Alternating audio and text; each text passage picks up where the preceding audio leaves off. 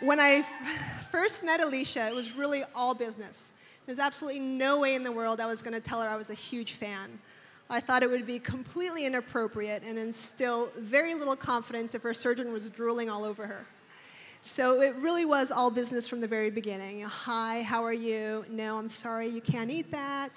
And I'm sure she thought I was a total nitwit not knowing who she was, but she was completely gracious from the very beginning. Even when she had to spend her daughter's first birthday in our hospital, tethered to an IV pole with nothing to eat or drink. And especially when I had to tell her, and I will tell you, I will never, ever say these words to another human being again, ever.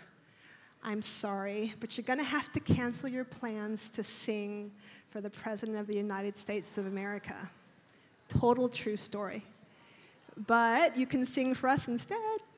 No, it didn't quite go over that way, and I don't think I was that obnoxious, but suffice it to say, her response was, yeah, let's do this.